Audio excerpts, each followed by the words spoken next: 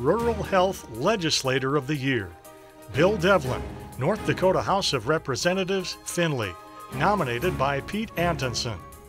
Representative Bill Devlin serves District 23 and calls Findlay, North Dakota his home. He attended Mayville State College. Devlin is a former newspaper publisher and former director for Nodak Mutual Insurance Company, the past president for the North Dakota Newspaper Association, and has received a number of awards, including the Distinguished Service Award from the North Dakota Long-Term Care Association, as well as an award from ARC of North Dakota.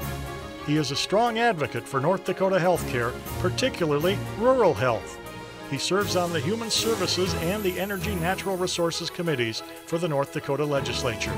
He is married and has 2 children and 5 grandchildren. This town, Findlay, actually doesn't have a hospital or nursing home, just has a part-time clinic. And yet, over the years, he's been such a strong advocate for healthcare. And boy, he's so deserving of this award. He's been very supportive of the issues at small critical access hospitals and hospitals across the state, really, for that matter.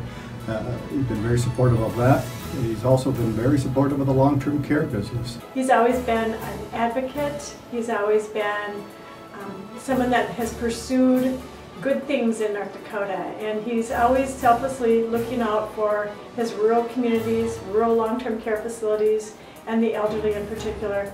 So it is a privilege to be part of those, saying thank you, Bill, very much for your outstanding service to North Dakota, to long-term care, and to the citizens of North Dakota. You do a truly outstanding job. I want to thank the Dakota Conference on Rural and Public Health for this award.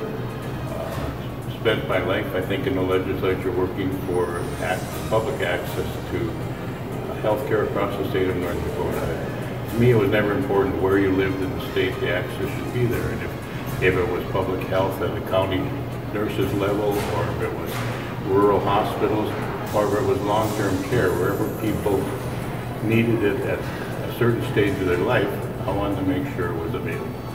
And I concentrated more on long-term care because I felt so strongly that the people that built our state, when they reached the stage of their life where they couldn't live alone, I wanted to help provide home and community-based services for them.